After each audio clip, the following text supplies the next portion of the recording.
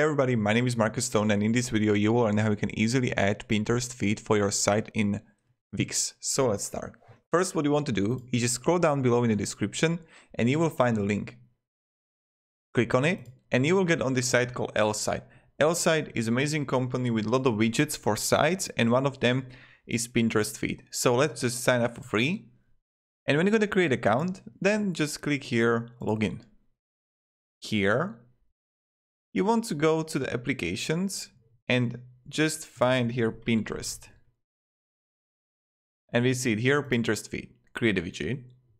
And now when we have it, we can go with the Pinterest profile, boards gallery, pins gallery. You can choose which one you actually want.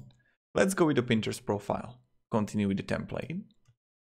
Now, you just add your profile here, which you have. And also you are going to have like boards that you want to share with people.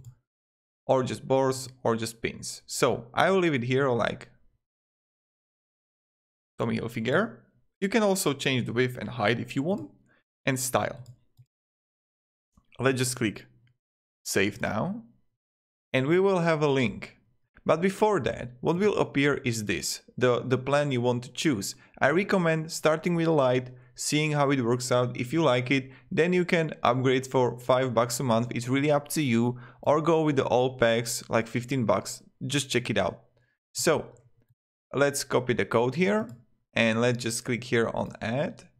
Let's add HTML here. Let's make it a little bit bigger like this. It's okay. Enter code, apply, and let's see how it looks like. Now I will just scroll this down.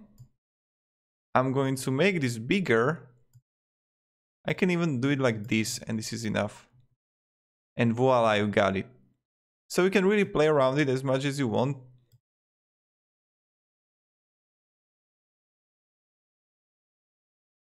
See, and this is like the full.